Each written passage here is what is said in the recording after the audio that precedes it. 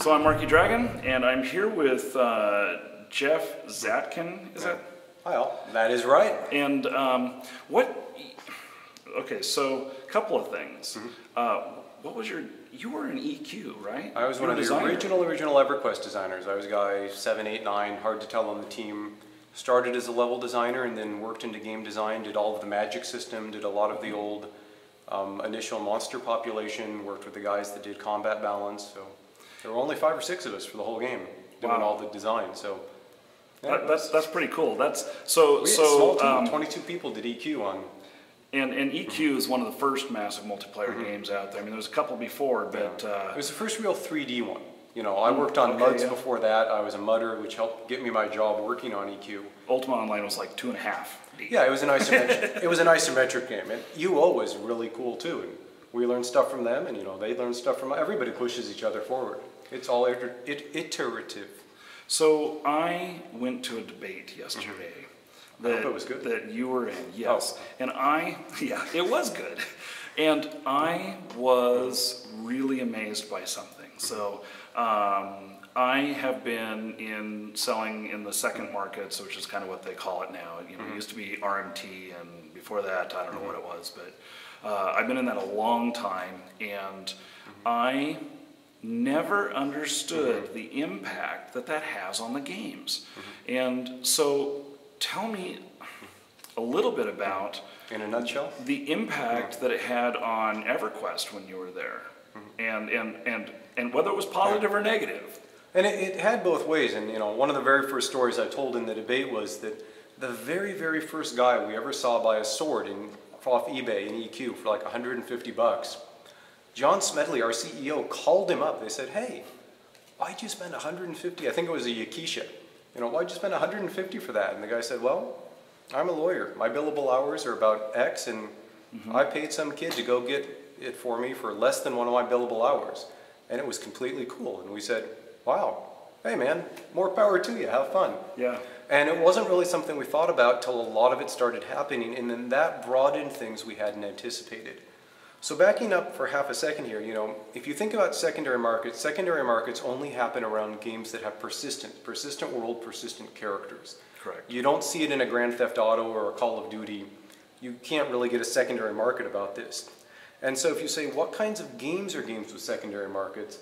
They're games that either get their money from subscription or from microtransaction ad revenue for it, which means that the box sale means almost nothing to them, and a lot of the times it gets given away free. Here, come play 3 for 30, 60, 90 days. Right.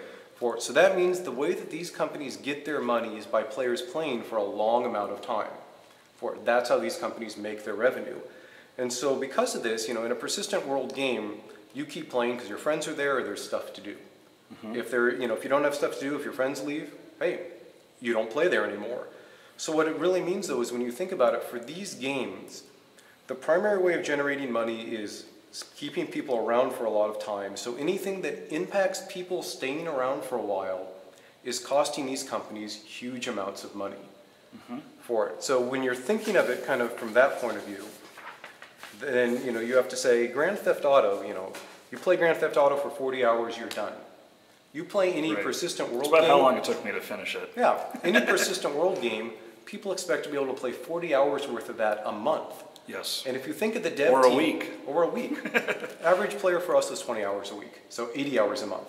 So if you think about how much dev time does it take to make the content to play for that, to play 2 Grand Theft Autos per month, nobody has enough money to make a team big enough to keep all of that going. Yeah. So because of that, what we do in these games is we set you really cool goals that take a long time to get. Get your character to this level, get this really cool item, get this really cool set of matched armor. Because the only thing that we can really give you that engages you for that amount of time is kind of cool rewards that are hard to get. And this is how these companies make their money. It's subscription. And that's what I enjoy doing. I love character building. Yeah, and me too. There's something very visceral about, visceral is a weird word for it, but it kind of is about building your character from scratch and going from the low nobody to this high powerful guy with the cool gear and the friends who's done these neat raids and all of that and got these neat accomplishments for it. And so you go along with this, the primary thing these games do is take up your time and hopefully amuse you along the way for that. So as I said, time. Secondary markets very much sell ways to shortcut time. So when you think about it, if I give you a really cool sword, you don't have to go get that. If I give you a character that's level 50, you don't spend 4 weeks playing or 5 weeks or 2 years playing to get to that. You're there. So instead of saying, hey, this is something we can keep our average person here for 6 months at 15 bucks a month, you give them a level 50 player, maybe they stay for a month or two at that. If I gave you the absolute best weapon in the game at level 1 and you had nothing other cool on gear you could get, I wouldn't have another challenge. Yeah, and you would stop playing. So by people, I would be bored a lot quicker. Right, yes. And so by people selling you and giving you these things immediately and early, you restrict the ability for us to reward you along the way, and we cut down your incentive to keep playing. There's less to do, there's less challenges for you ahead. So that being said, secondary markets hurt these games in that way in that they shortcut the amount of time people play. The other big thing they do is as soon as you get real money involved, you have crime. Yes. You have people who try and hack passwords, you have people who try and rip you off, who do trade scams, all sorts of scams, and people trying to make a fast buck get out of this. Think of all the password hacking and account hacking you've heard of. This is all because there's real money involved. And what this translates to long term is customer support issues for the company running the game. In EQ initially we said, oh, we don't really care. And then when we started to get hundreds upon hundreds per week of extra customer support hours and had to build up our support staff to support all of these people who were ripping each other off, or even who are selling somebody a character, it's like, here's your level 50. Guy gets in, doesn't know how to play because he's never played before, comes in, dies, loses his gear, gets everybody around him killed. He calls customer support pissed off, hey, I just spent $300 on this guy, I lost all my stuff. And we're like, not our fault. Sorry, guy. Yeah. He gets people killed around him. They start having a bad time. They have the possibility of leaving. A lot of this doesn't really help the actual game and keep the community vibrant. You want lots of people in and talking to each other and helping each other out. And when you do things like this, to combat secondary markets, so suddenly you have no drop items or things you can't really trade, make you actually go get it yourself. This is bad for the game. Do you think this is why World of Warcraft has all these bind-on pickup yeah. items?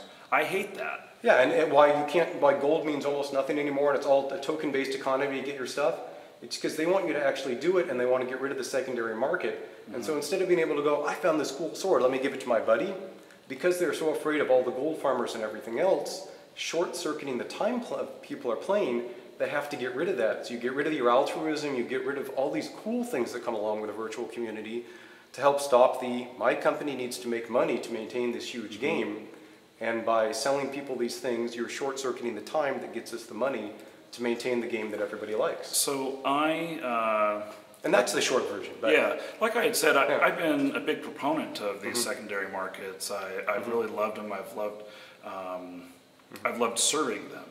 And I never knew the impact that it has on the customer service end. And what would you? I cannot tell you how immense of a customer support issue it is, because none of those are things like, hey, cool, you're fixed in 30 seconds.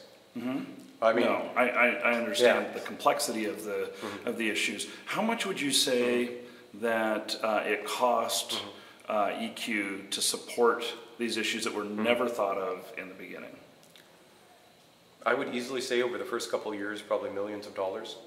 I mean, the customer support issues, looking at people with the account hacking, the customers we lost because of it, the customers who quit early because of it, the chargebacks on the credit card fraud from all of this that we got stuck with a bill for. Right. I mean, there's an immense amount of that. And, that's one of the reasons, you want more cool game stuff. You hope that the money the company makes, they're going to put, hey, more designers, more artists. It's sad when that goes to, no, I'm sorry, we have to put it to more customer support.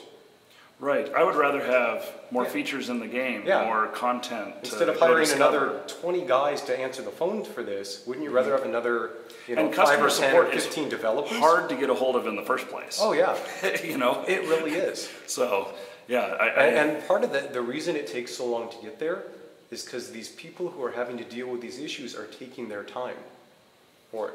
So let's flip this around here. Okay, is there a way that these secondary markets could survive in a game? Could a game be designed to handle that?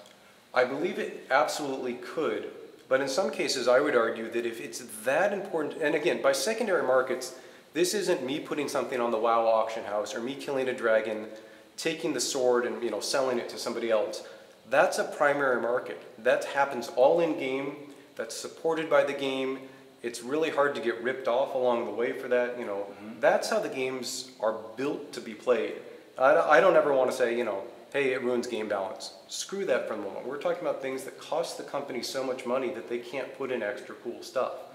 So, primary market is good. And, if we really think that, it helps the game that much to be able to buy a level 50 character or one of these high-end items, I would almost rather see the company figure out a way to do it firsthand and eliminate all of the scamming and crime and everything that goes with it, and then be able to take the customer support, lower that back down, and put more cool things in the game. So one thing I have noticed is that like free-to-play games, they even have the problem of secondary markets, and they're selling a lot of items. And a lot of this is because honestly, especially in a North American market, somebody else's time will always be significantly cheaper than yours somewhere around the world. And there will be people who will pay for convenience, but what people get charged in China is radically different to play than what they get charged here for it. I mean, it's not like they charge them 15 bucks a month in China to play. The market wouldn't bear that. Right. You get charged per region. So you get guys that are paying the company significantly less money, who are, bots and other things up and running and have a huge infrastructure set up to support them getting these things very quickly, who are then flooding the game, ruining the economy, and other things that are just bad along the way. One interesting thing in the debate that came up was a way for secondary markets to have some sort of existence with the game company controlling the primary market. Somebody mentioned taking like armor and adding my guild logo to it, and it's something that they designed, something like that. Somebody mentioned, if you had a game that revolved around user-generated content, could you have a secondary market for that? And I'd say absolutely. They're not selling anything that is going to short-circuit the time of the people that play it. They're actually adding things that make people really interested and want to play longer, or at least, keep them amused along the way. That kind of stuff is all fantastic.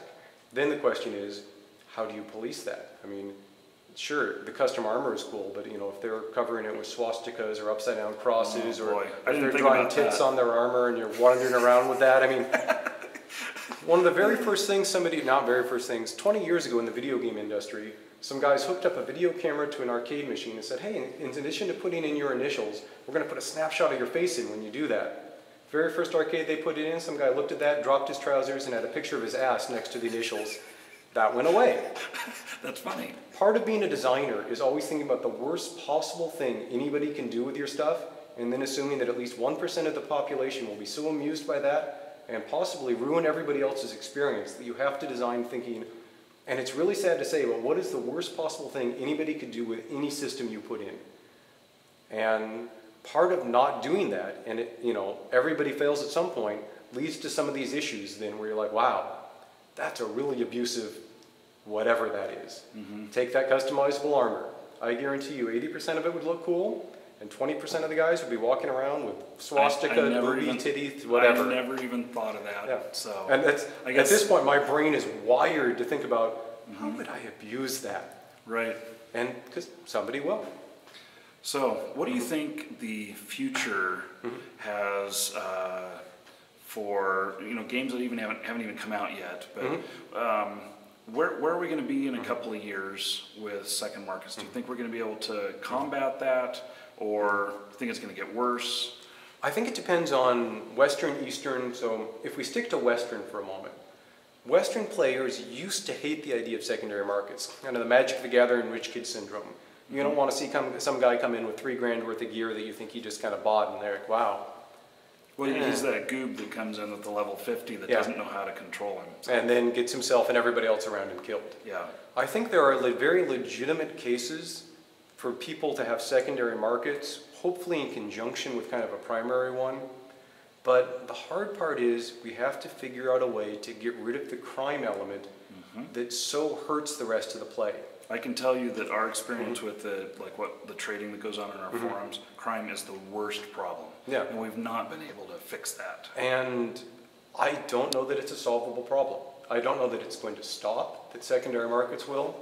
But, you know, if you were playing World of Warcraft and you could say, I'm never going to get another spam message again, anything in my mailbox again, not have to worry about my password getting hacked or any of that, or have all of your friends have to deal with that, how much better of an experience would that be? You know, the guy who doesn't come in and clean out the guild locker and sell everything there, Yeah. had that happen. Oh, I mean, I've seen it happen multiple yeah, times. I mean, how sucky is that? And you know, that disrupts your play, that gets everybody in the guild pissed off. I mean, that's a lot of people unhappy for that one guy's ability to make some money.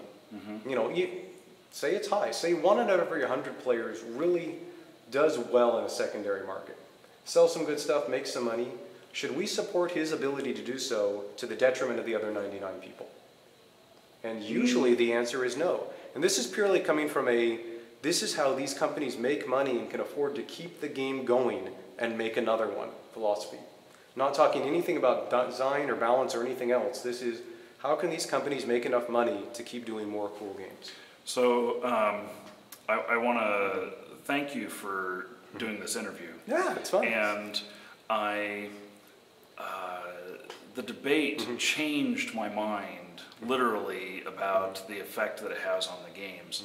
And while it doesn't change my mind that I want to totally get out of those markets, it does give me inspiration for trying to find solutions to the issue.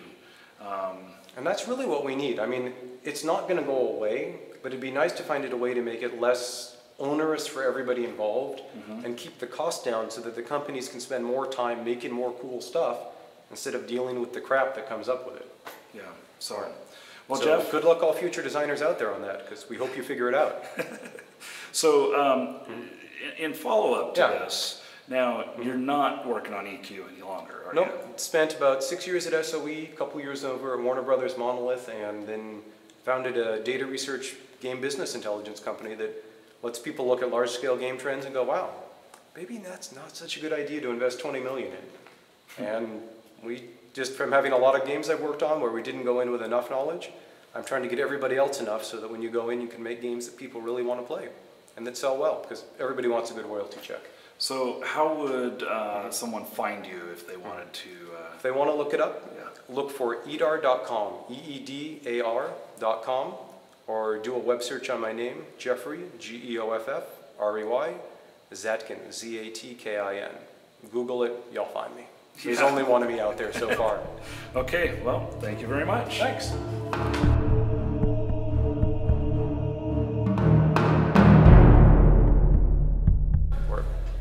We now return after this break. We're standing right next to a door. Guys with guns. No, he didn't have a gun. Really? I don't know. He was a waiter or something like that. Anyway, They have the guns.